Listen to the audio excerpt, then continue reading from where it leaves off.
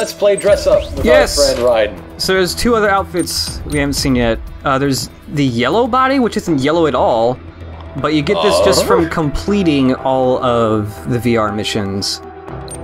And what to do? It is messes.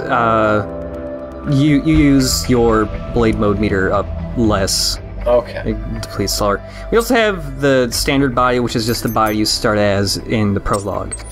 Which is like the MGS4 body, but without all the chin stuff. Yeah. Yeah. And we also have wigs. A brown, blue, and blonde wig. Brown is infinite ammo for sub-weapons. Blue is infinite blade mode. Blonde is if you hit any enemy aside from a boss in blade mode, you instantly cut them in half. Nice. Like, it's 100% guaranteed. It's not like random chance like with Foxblade or anything. What happens if you use the wig with Foxblade? You're chopping everything in half all the time, basically. Yeah, you are. So this is Revengeance mode. The main thing about Revengeance is parry counters do a shitload more damage now, but so do enemies. Yeah, enemies can, like, depending what enemy it is, but they can deplete all of your health in, like, 4 hits. They also threw a Mastiff at you in, like, the first fight of the game. Yep. Okay. So yeah, all this is on Revengeance mode. But, like, we have some other swords we've unlocked. Like, what I've got right now is the Stun Blade. It has a stat you can upgrade that increases the chance that every hit will just instantly stun an enemy so that you can execute them. Nice.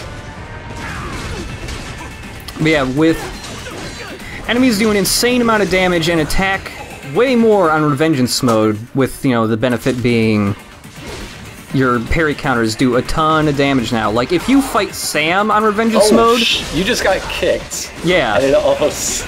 Dang. A third of my health gone. Also, yeah, these guys appear now instead of normal dudes. Yeah, look at my health. 2 hits, I'm down to 21% health. But yeah, like, if you fight Sam on Revengeance mode and you manage to get a parry counter on him, you take out about 2/3 of his health with a single hit. Wow. Yeah. So that sword that I was using was, the Armor Breaker. So, you know, another stat you can upgrade, random chance that you'll just completely destroy all armor on an enemy with a single hit. Does that include bosses? Well, bosses don't have any armor. Okay. Like... Well, some of them do, but it's just like... Yeah, but you can't make it, like... You can't make it skip stages, like... Which is what boss armor is usually for, like, it's that marker. Now we move on to the next stage. Right, yeah.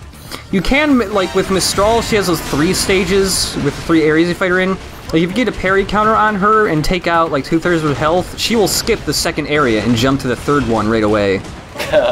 Yeah. So I figured the Infinite Blade mode is great if you really like Ripper mode. Oh, yeah. You can just have Ripper mode on all the time. All the time. The sword I'm using right now is the, it's the high-frequency longsword, which is one of the slowest swords in the game. I think it's actually the slowest, but when it's fully upgraded, it has really good stats all around. It could technically be the best sword in the game, but really the best sword is Sam's, the Muramasa, because it has the 2nd fastest attack rate, and also all of its other stats are really close to matching the longsword. Nice. Defeat the Blade Wolf, who did not realize it was his name. So yeah, we're fighting with Sam's sword now, and like the string stats fully upgraded, so I'm chewing through Blade Wolf's health pretty fast already, even on Revengeance mode when he has more health. I'm imagining this is just a symbolic defeat of the boring parts of his DLC. We must carve the yellow blocks out of him. I'm sorry for all the cubes I had to jump on. Yeah, since I've got the blue wig on, I can just have Ripper mode on all the time, basically.